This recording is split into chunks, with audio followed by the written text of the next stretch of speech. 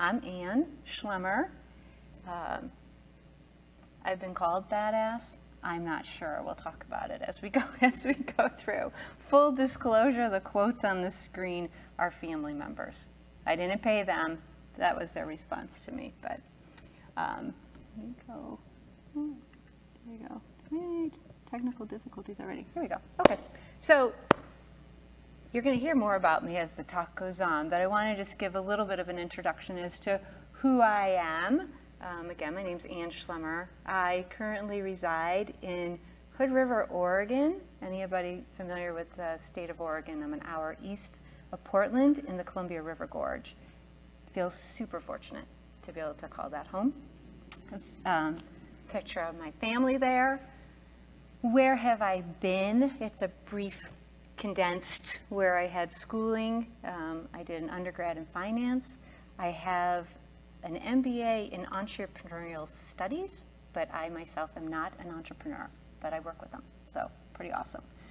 I had a career in banking, and then, as I mentioned to some folks at lunch today, I fell into open source, and I've been in the open source space since 2008, which is when I joined Sun Microsystems, and they got purchased by Oracle, and then I joined Percona, where I've been for 10 years. We'll talk about that a little bit more as the time goes on.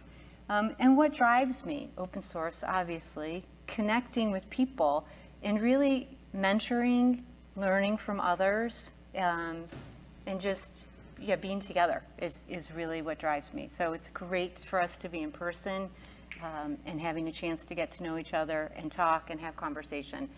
To me, that's what's so valuable. So as I go through this afternoon, this time of ours together, I really just wanted to talk about what has influenced me over the years to end up in the role as a CEO in tech. I will tell you, it is not something that was a life goal of mine. And you'll see that on the journey. It's about making the most of opportunities that came my way. And I hope that all of you are doing the same. So I'm going to start with my youth, right? And who are my biggest influencers, or what influenced me during that time? Parents, coaches, teachers, right? So I'm originally from Cleveland, Ohio in the United States. For those of you who are familiar or not, it's not exactly the middle of the country, but it's on Lake Erie on the Great Lakes. Definitely shaped me. I don't think anybody else here from Cleveland. I tend to say it's a great place to be from. I still have family there. My oldest daughter actually lives there now. She went to school back in Cleveland, even though she grew up in the Pacific Northwest. She went to school in Cleveland, and she's now a Clevelander. So she decided to make her roots there. But that's where I'm from. I don't know about any of you, but I quite commonly heard from my mother, "You're not everybody else." I usually heard that when I was saying, "But Mom, everybody's doing this." And I usually got my full name. Ann's kind of short, so when you heard the middle name, you knew you were in trouble. So I heard a lot. I think that what happened with that, even though it was, "Ann, you're not going to go do these things just because everybody else is doing it," somewhere in my subconscious, that really stuck with me. I'm not everybody else. I'm me. So that was a big influencer over time, because it gave me a confidence and an understanding. Hey, I'm not everybody else, right? The other thing I learned from my parents, one of those voices in my head, was don't ask somebody else to do something for you that you can do for yourself. That really propelled me early in my career. As I have moved along into more and more leadership and responsibilities, it doesn't serve me as well now, because there's things I shouldn't be doing that I can do for myself. But it really helped me early on. And just feeling from parents, and I hope you've all had a similar experience, of just supporting whatever your wishes are and giving it a try, and not having the expectations of my parents were, do your best, whatever that looks like. If they knew that I was putting effort and I was doing my best, that's what counted. So I was like, well, that's good advice. Do your effort, and however that looks, then you move on. It might not be, I might have thought something wasn't of interest to me. I did my best effort. I was incredibly average. So we moved on, and we found something else. So huge, big influence for me. That helped me along in the path I'm on today. Another large influence for me was playing team sports. It was interesting, the speaker who was just in this room before was talking about stereotypes and being really careful with those. I believe there's stereotypes for a reason. I am very grateful that I had the opportunity to be a part of a team. One, in the fact that you'll see in my career, I have commonly found myself in very male-dominated places. And it's a stereotype that all males play sports, which they don't, but a number of them do, and you learn how to leave things on the field. But I would say my biggest influences that have carried through life from playing on a team sport is, the first one is learning to be on a team. That's hugely important. I've learned to win together, and I've learned to lose together. So you're never alone. Right? So that was a huge impact for me on being a team sport. Anybody who's done, doesn't have to be sports, has done music, done academics, anything, practice, practice, practice, right? I read a quote recently that says, nobody is born with talent. It takes time, it takes development. You need to put the effort in. I learned that. I mean, how many, I can't even tell you, like, to think back, how many drills of throwing the ball and throwing the ball and throwing the ball and catching the ball over and over and over again. I use that still today, even to be up here speaking to all of you. How many times do you have to practice speaking to become a speaker? So practice was another item that I learned from being on a team. I also, at an early age, and this is only upon reflection that it came back to me, is the importance of a coach. It seems really obvious in sports that there's a coach. You don't really think about that further along. And I've come to discover in my career, a coach, a dedicated coach, is just as important as it was when I was developing my skills and doing sports as a child. A coach, different than a mentor. Mentors are important, advisors are important, but a coach is something different. A coach is really looking at what you're doing. So that was a big influencer for me. Again, a little bit of it was in retrospect. I didn't understand it all at the time, but helped me along to help me where I am today. I also had the experience of going to an all-girls high school. That was impactful for all kinds of reasons.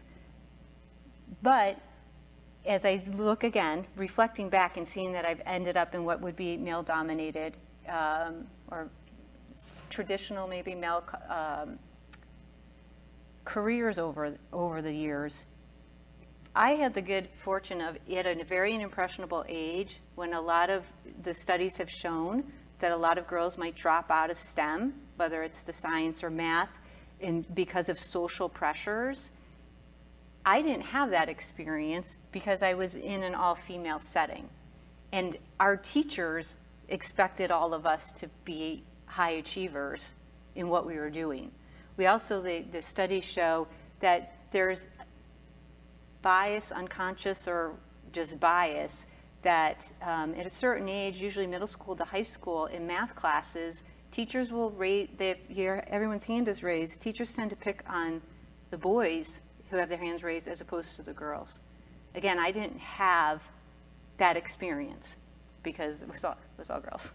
I'm sure there was other biases going on, but I didn't have that one. And so the pressures that we had were academic pressures, and they were competitive. They're competitive within, I mean, there was some fierce competition when it came to academics.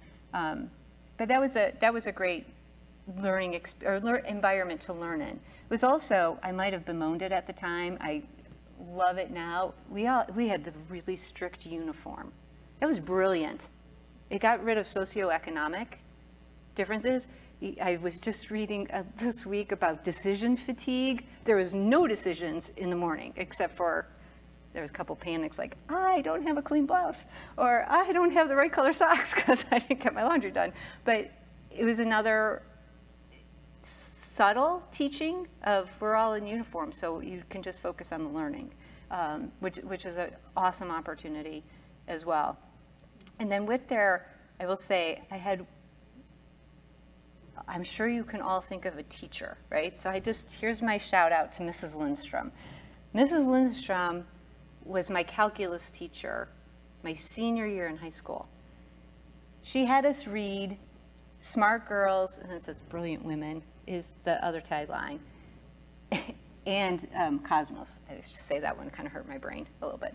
But the reason she gave us those was to push us, but also to teach us the lesson. One of these moments sits in my head. We had calculus after lunch, unfortunate timing. Mrs. Lindstrom, as we were getting towards the end of the year, we were all seniors, we were all graduating, and she was really adamant with us that she wanted all of us to continue in math. And one comment that she said to me that I was like, come on, was, I was assuming most of you are going to go to a co-ed college. Yes, we were. You will be in math classes, and you will make some people uncomfortable. There will be some boys in your class that will be uncomfortable because you all are really good at math. And I was just like, come on, right? Obviously, I had friends, I had guy friends, and it wasn't a thing. Sure enough, I took calculus my freshman year in college. Person right next to me, always looking, what did you get? What did you get on your test? What did you do? What did you do? Could it be that I was a female and he was a male? I don't know. Could it be he was a hockey player and he's competitive and I'm competitive? I don't know. But when that happened to me, I thought of Mrs. Lindstrom. I was like, oh, she was giving us a message like, hey, you belong. You belong. You've earned your right. If you like sciences, you like math, do it because you're good at it. So awesome. That was an awesome memory that I've obviously carried throughout, and a lesson I've learned. College is college, right? We have a lot of influence from our peers and our professors. But again, if this is my journey, how did I become CEO last year? What was the influence there? I had the good fortune of going to Miami University at a time, and here comes the dating. On the bottom where it says, helping students since 1988, I was one of those founding students.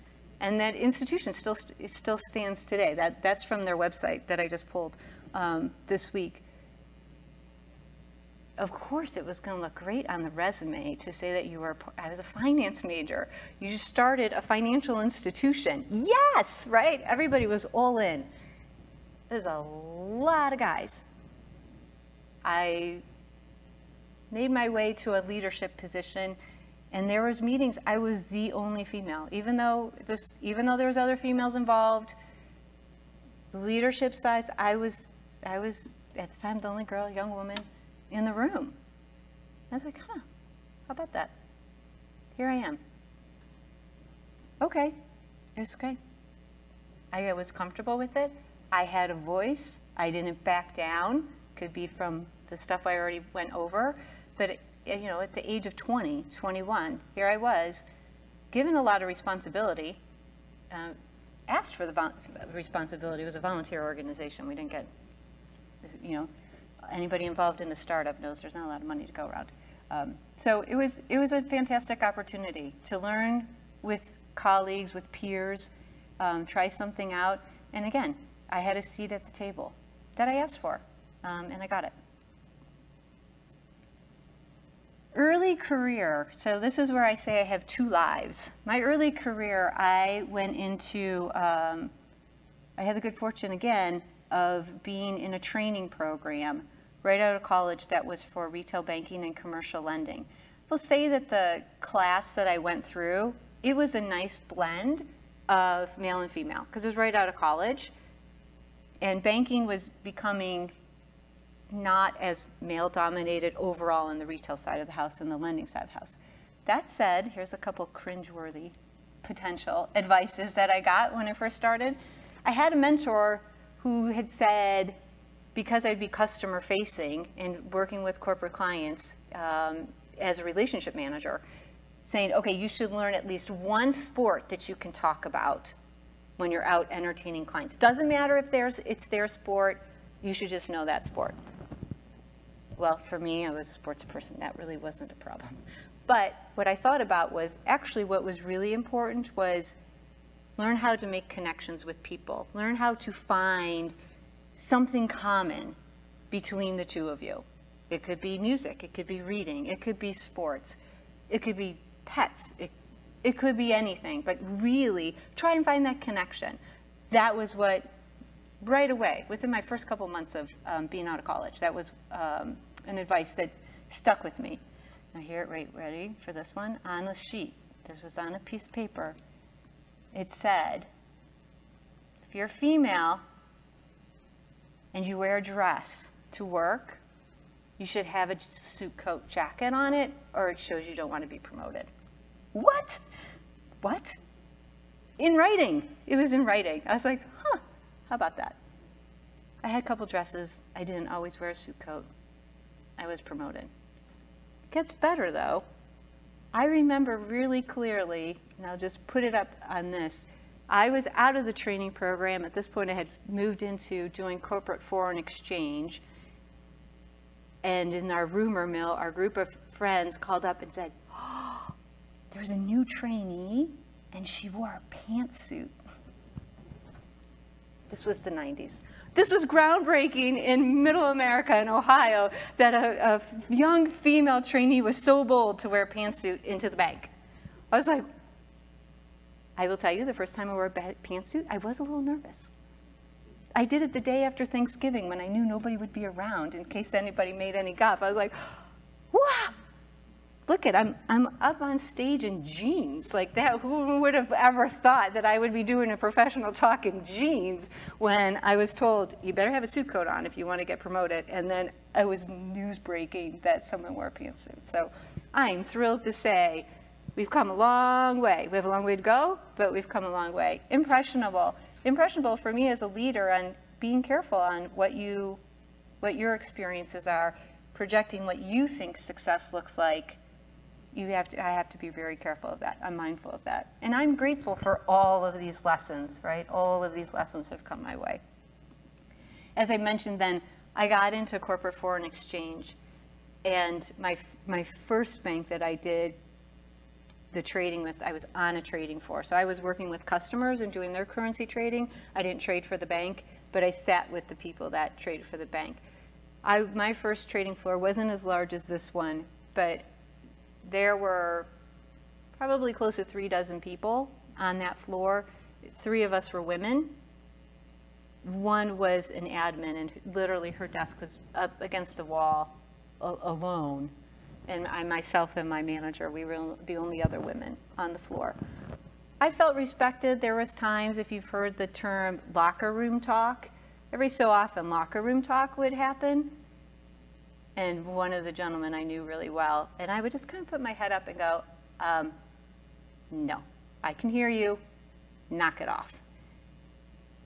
I did as much for the woman who was off to the side as anybody, but it's like, hey, come on. Where this is a professional area, know when and where to have jokes, right? I will tell people whenever we have new hires and I meet with them and I say, what are my values? I'm like, I like to laugh every day, especially at work. We spend a lot of time at work. We want to have some fun. So I'm the first one to joke around and have fun, but you need to really know who's around and be mindful of what you're saying. So again, another opportunity that I got to be in a male-dominated, what was traditionally male-dominated space, and I found a space. And I will also say welcoming space, right? My colleagues would say that my overwhelming experience has been that my male colleagues have been as welcoming as my female colleagues. That's another underlying theme for me, has always been support. I have always found support from folks. Even when I haven't asked for it, which I'm not very good at asking for help. Even when I haven't asked for it, I've received it. But it was an interesting move. So I will admit that currency trading, I did it for 6 years. It was a rough, that was a rough industry. Not maybe my best. So there came a time that my husband and I decided to start our family. And after a long discussion, he and I agreed, I ended up staying home. I dropped out of the workforce, and I was home with my children for 8 years. I recently, again, support, whew, that was a big support. I recently was on a podcast called Women in Tech, and Philip Alsup is the host of that.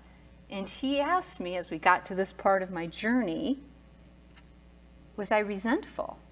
Was I resentful that I left the workforce? And I was like, not at all. It wasn't an assumed in my marriage, or whoops, it wasn't assumed in my marriage, in my partnership with my husband, that that either one of us would necessarily stay home, but that it would be me as the woman, as the mom. It was a choice that we made after long discussion. I am so grateful that our life choices allowed us to have that opportunity, that I could be at home with our kids during that time. During that time off out of my career, if you will, it really honed in for me to focus on what matters. What really matters in life and day to day. For me, what really matters in life day to day is family, health, friends, just life, right? Like, work is important to me, obviously, but at the end of the day, it's the people that you surround yourself with. That was really what I took away from that. So during that time, my family moved from Seattle, Washington to Hood River when my children were little people. They were just 2 and 4 at the time. That was also about a life choice, right? If anybody's been in Seattle in the past 2 to 3 decades, it's like, wow, it's exploded. My husband was doing commuting of an hour and a half a day, and it's like, why? How is that even worth it? So I have the great fortune of living in Hood River and working remotely. But again, family and health first, priority and focus, really, that was the gift that one of many gifts, but that was the gift that I got from taking that break out of my career, because we'll talk about the open source era. When I came back to the workforce, I joke and said the gig was up. My youngest was in school full time. I was like, ugh. My husband's name is Jimmy. I'm like, ugh, the gig is up. Jimmy's going to kick me out of the house. Actually, my husband started his own business. He started to work for himself, and we needed health care. So the gig was up, really. So I happily went back. But when I first went back to work, I was not thinking career. This was 2008. As life happens, I had a next door neighbor who was a good friend. She knew I was going back to work. She worked for MySQL AB. And she's like, you know what, Ann, it's fully remote. There's this job opening. It's the consulting coordinator. It'll let you have flexibility to be with the kids, you know, to be able to pick them up from school, blah, blah, blah. I think you should apply.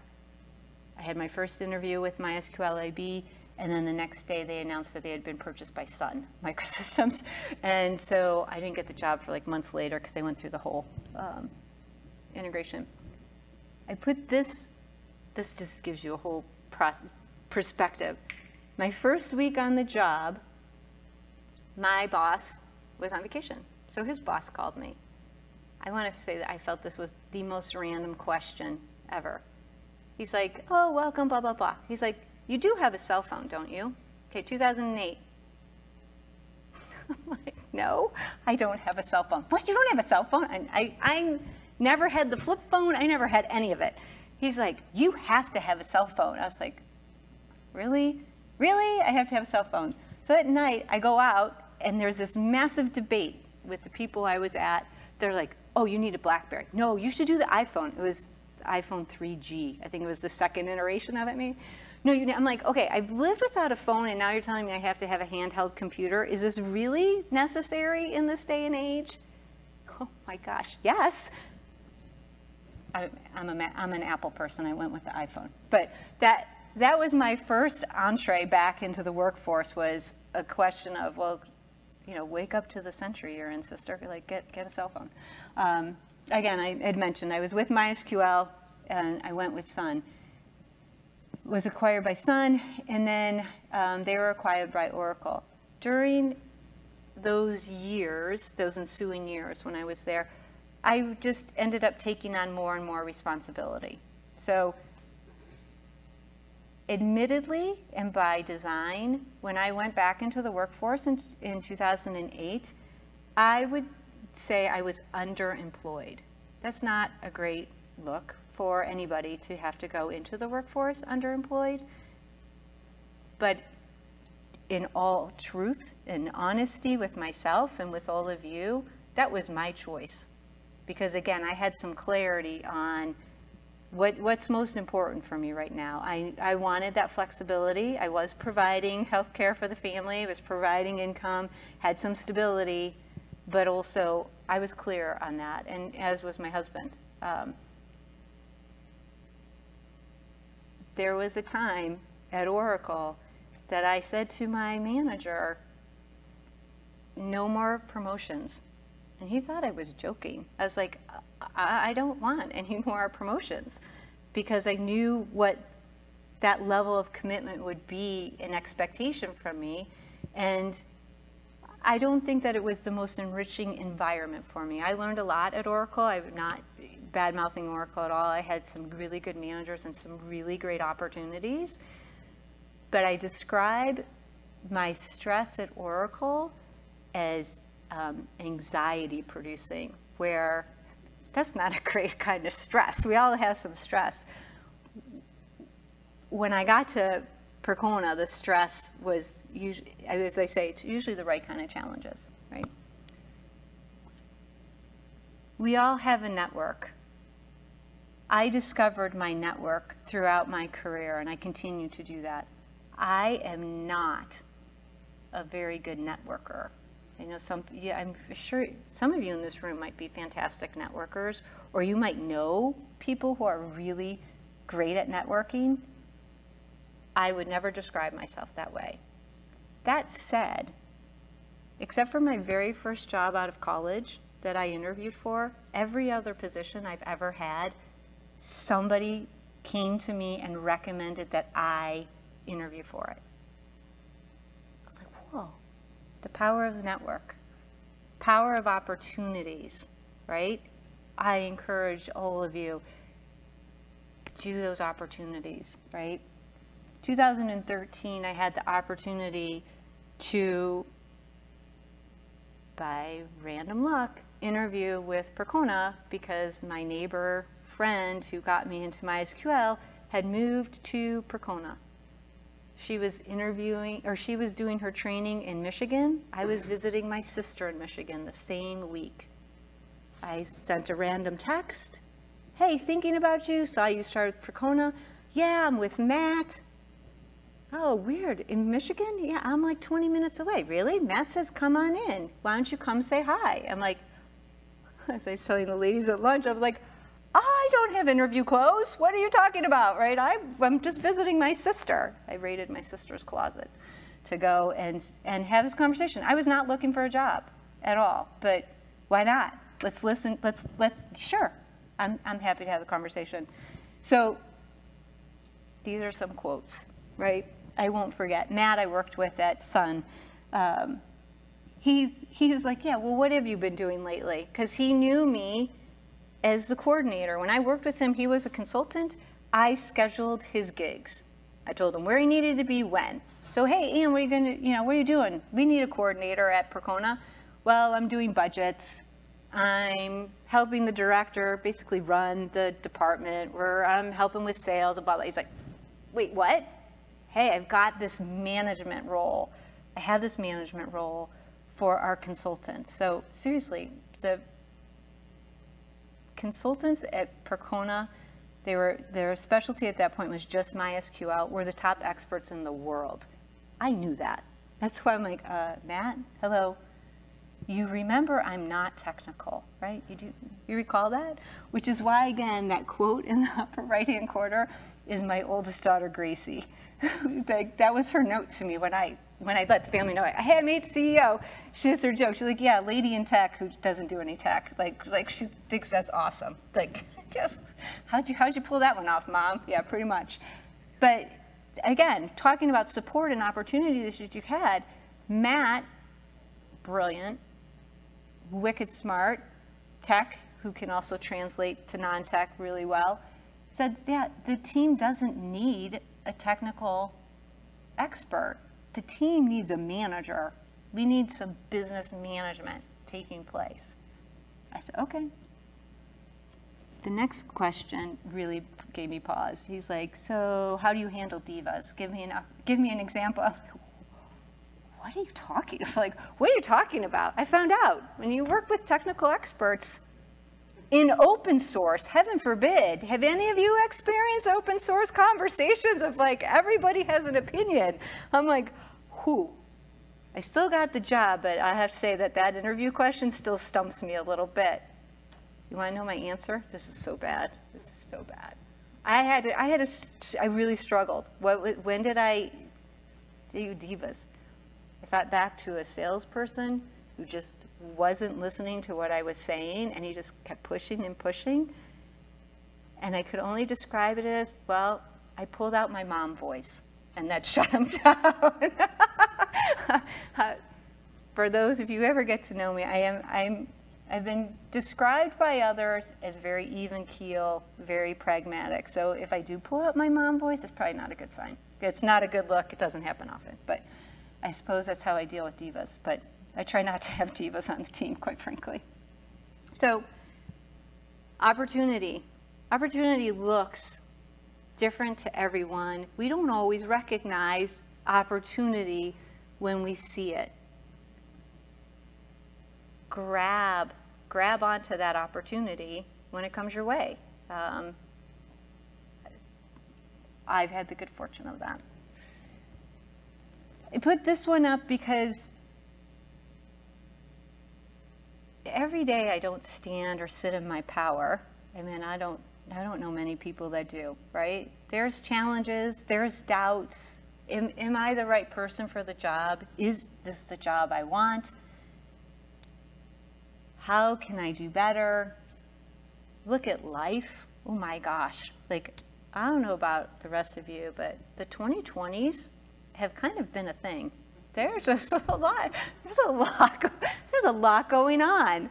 Maybe in another career I'll start really working on writing, because I was like, we have a lot of material that we could write. I'm not a writer right now, but I think about, all of us collectively have been through a lot. Myself individually, I have been through a lot, at work, out of work, just in life. I will repeat myself. I have support. I've had amazing support. I continue to have amazing support, and I'd like to believe I continue to give support to others as well. That's what's so important.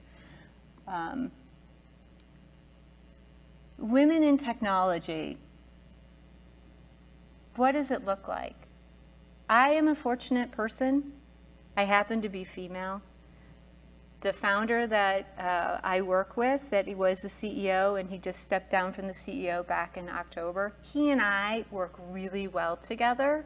We complement each other in every kind of, whether it's DISC or predictive index or Colbier. He and I are exact opposites on everything.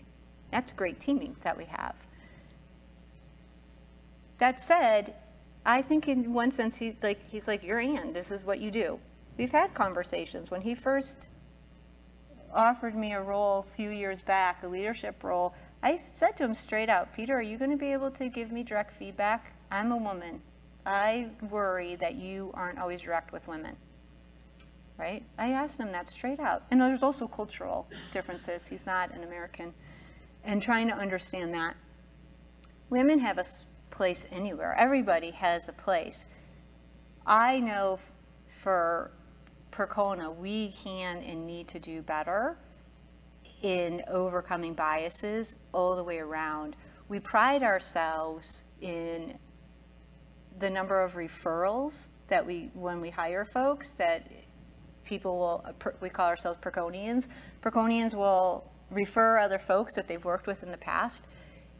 That's all well and good if they come from a diverse background, because if not, then you are getting little pockets of these groups that are hard to break through. It's great to see, though, we have gotten better in the engineering side.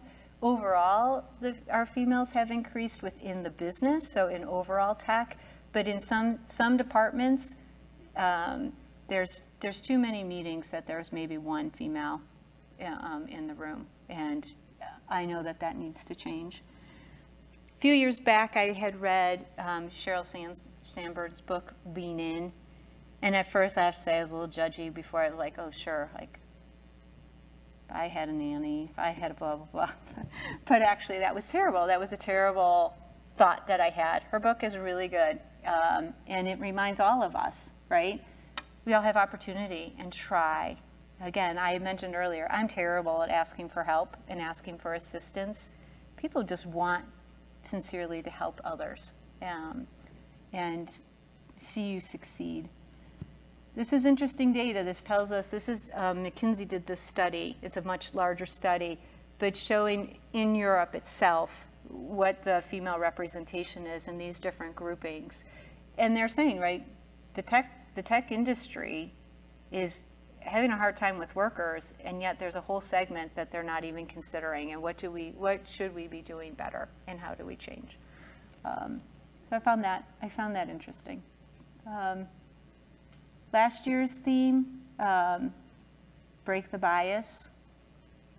We continue to do that work. I do think sometimes people look at me, so especially those that know Percona. I have had some people kind of look at me like, how are you CEO, Ann? How are you there? And I'd like to believe it's not because I'm a female that they say that. I think it's because I'm not tech. Because Peter's so deeply tech, and our company is so well known for our expertise in a very specific database space. And I'm not that person, but that's okay. I don't need to be that person. So if you leave and go and see those beautiful mountains, think about, how did I get here? All of us, it was a lot of hard work, a lot of support, and it took time, right? It took time and perseverance. So I'll just leave you with, right, Steve Jobs, any overnight success, it wasn't overnight, right? It took a long time. So I didn't leave us with too many time for questions right now, but I am here until Friday. I have another talk coming up right after this, but I'd love to connect with any and all of you, and I appreciate your interest in being here today.